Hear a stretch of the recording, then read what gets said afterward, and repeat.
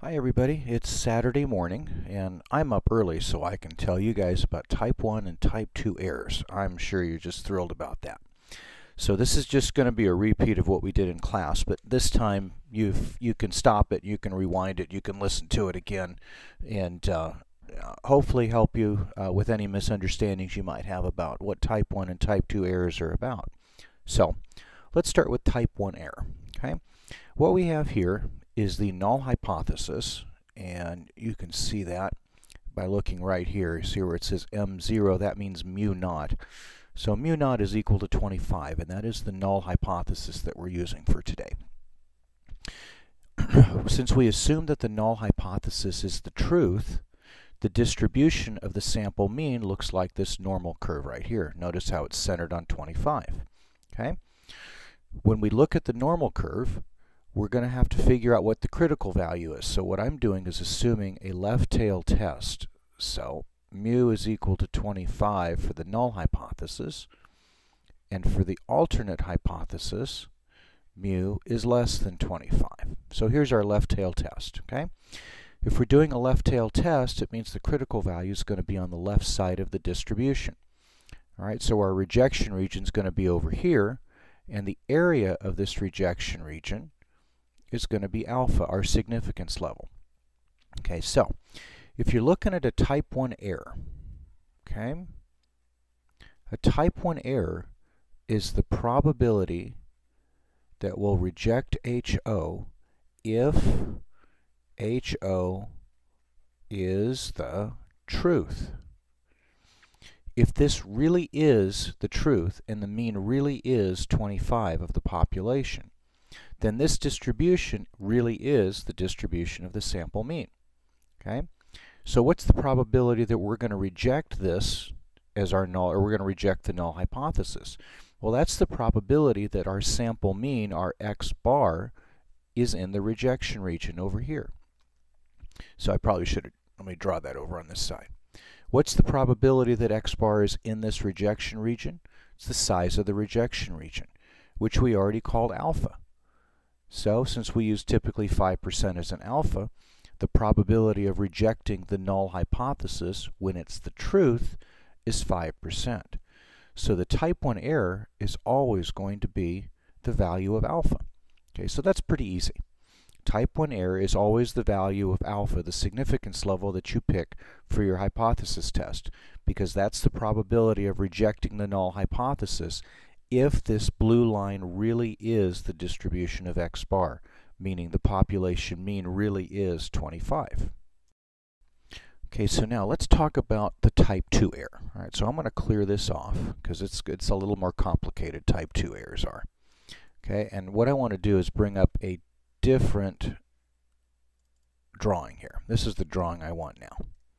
Okay, and I'm going to zoom in on this just a little bit, like that, so we can see it a little bit better, because this gets more complicated. All right, here's the problem. In a type 2 error situation, okay, we have the following. Mu is equal to 25.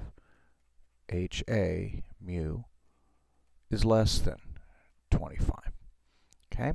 In a type 2 error situation, the truth is HA. If the truth is HA, we need to have a value of mu to figure out what the distribution of the sample mean is. And HA doesn't give us a value, it just gives us a range of values. All we know is that mu is less than 25. So in order to figure out a type 2 error probability, we have to set the mean at some value less than 25. Okay, now obviously different values of mu will give us different probabilities of type 2 error. So if a problem were to ever ask you to compute type 2 error, they'd have to give you what they think the alternate, or what they think mu is equal to. Okay? Now, the AP test is not going to ask you to compute these probabilities, which is a good thing. All you really need to know is the relationships between alpha and the type 2 error, which we also call beta, and the sample size of the distribution. We'll take a look at that here in just a second. Okay, now for the purposes of this example, I'm going to go ahead and set a value of mu. And what I did in class, and what I'll do now, is say, all right, let's suppose truth is that mu is equal to 24.7. If mu is equal to 24.7, what that means then is that the true value of mu is right here, which means the true distribution of the sample mean is this gold curve.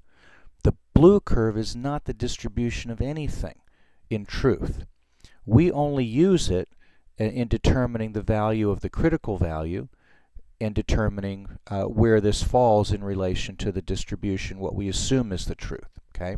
Again, when we do a hypothesis test, we assume H0 is the truth, and we compute our critical value right here based on that, based on that assumption. If the real truth is that mu is equal to 24.7, the real distribution of x bar is this gold curve here. Okay, so this is the curve that we're going to use to base our probabilities on. If the gold curve is the truth, what is the probability of accepting the null hypothesis? Or really, I should say, failing to reject it. Because remember, the probability of a type 2 error is equal to the probability of not rejecting HO when HA is the truth. Okay? Okay, that probability is just going to be right here. This is the probability of that happening. It's all of this area here. Okay? If we don't reject HO, what it means is our sample mean has fallen in this region over here to the right of the critical value. The probability of that happening is just the area under the true distribution of x bar from that critical value to the right.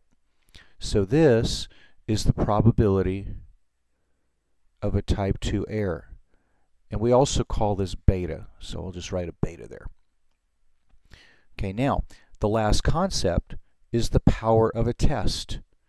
The power of the test is the probability of making the correct decision when the alternate hypothesis is the truth. Okay, let me write that down again. Power is equal to the probability, I'll write it this way, of rejecting HO when HA is the truth. Okay? So the power is simply going to be the rest of the area, the other side of this distribution. So that's what we've got here.